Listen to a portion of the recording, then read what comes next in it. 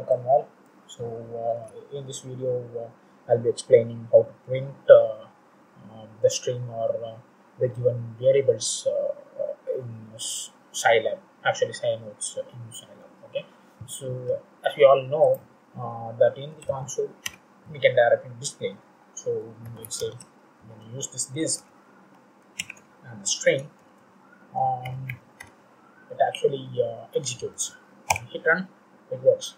Okay, so the same applies to the Scinotes, where I have to just write hello world.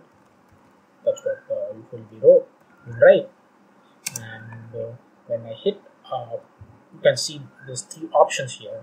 So the first one is just execute, and second is save and execute the current file, and the third one is save and execute all the files.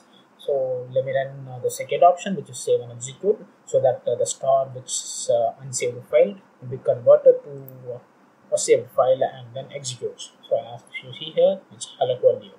Okay, so in order to get rid of this screen here, let's say, yeah, we can use the command called clc, which clear the screen, and as you see here, there's existing variables which has been already which may be done in the previous thing, like previous programs. So it will be stored in this variable browser. So in order to get rid of this things, you have to use close and round brackets. So sorry, it's not close, it's clear. You have to clear the every variables over here.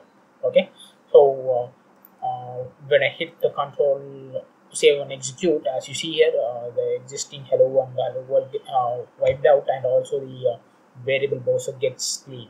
So these are some of the basic things which we will be seeing in the SciLab tutorial. Let me know if you have any doubts. This is just the starting one, and I think I plan to continue this in future.